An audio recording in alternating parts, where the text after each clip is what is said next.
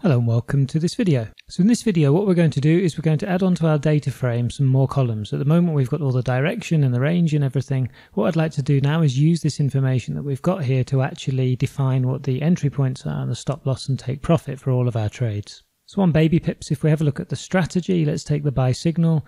We place a buy stop order at the first candle's high plus 10% of its range. We place the stop loss at the high minus 20% of its range and the target at plus 80% and vice versa for a sell. Let's just go back to this diagram here. If we look at this pair of candles here where there's this buy trade, in our data frame, remember this red one here is the current candle. So we're going to be placing our buy stop at the previous candle's high plus 10% of its range, not the current candle's high plus 10%. Likewise, the stop loss will be the minus 20% and the take profit at the plus 80%, always based on the price of the previous candle. One thing I did notice, there was an update recently to this and the strategy has changed to use 40% of the length of the candle rather than 20% as the stop loss. So we want to code in 3 new columns onto our data frame. Now there are a lot of ways to do this. I'm going for maybe not the most efficient way, but what I think is the clearest way of doing things. So the first thing we're going to do is at the top of the cell with the direction and get signal inside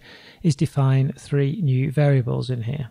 One of them is the stop loss, which is the 40%, one of them is the take profit, which is the 80%, and one of them is the entry percentage, which we're going to be using. And now we want to write 3 new functions to make use of these that we're going to then use to create our columns.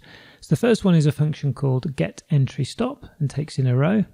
And here we want to ask, do we have a trade? So is the signal 1 or is it -1? And if it is, calculate the entry stop, otherwise just return 0. So we'll say if row.signal is equal to 1, then return the row.previous range multiplied by the entry percentage plus the row mid-high previous. Otherwise we can just copy that lot again, I don't always like doing it, and make it an else if. And then we can say we want to make row mid-low previous minus the range times the entry percent. Otherwise we'll return 0. So the next function we want to write is the get stop loss. So in this one we'll say def get stop loss and take in the row.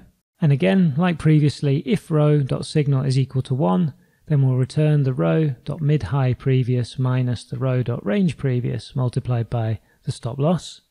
Otherwise we will make the signal a -1 and then do the row mid-low previous plus the range previous times the stop loss. So that should be fairly clear. So if we have a buy, then we're going to take the previous candle's high and then subtract from that 80% of the, or 40%, sorry, of the candle's range. I think that's what S loss is.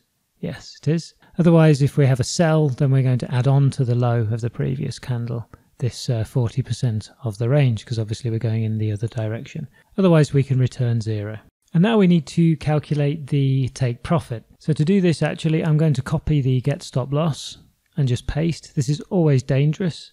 Change the name to get take profit. And what we want to do is we want to take the mid-high previous and we want to add on our range multiplied by the take profit. And here, and the next one for the sell, we want to do mid-low previous minus and then our range multiplied again by the take profit. And executing that should give us the 3 functions that we need. So I'm just going to scroll back up because I'm not sure where I am in this notebook after a little bit of a break. So I'm just going to re-execute everything to reset all the data, re-execute these functions, get my columns all sorted and just make sure everything looks reasonably okay here. It does. Okay, so above the df.head here, we can start adding in the code to create the new columns. So to do that and save a little bit of time, I'm going to copy this signal one here and just paste this in 3 times. And then we want entry, stop loss and take profit. And here I want get entry stop, and here get stop loss, and here get take profit. So executing that, and it all seems to have worked. So let's just do df head and see what we have on the side. And for the first one here, we seem to have an entry of 112.8. This was a buy. The take profit is a good deal higher, that looks good, and the stop loss is lower, so that also looks good. Let's just have a quick look where we only have trades.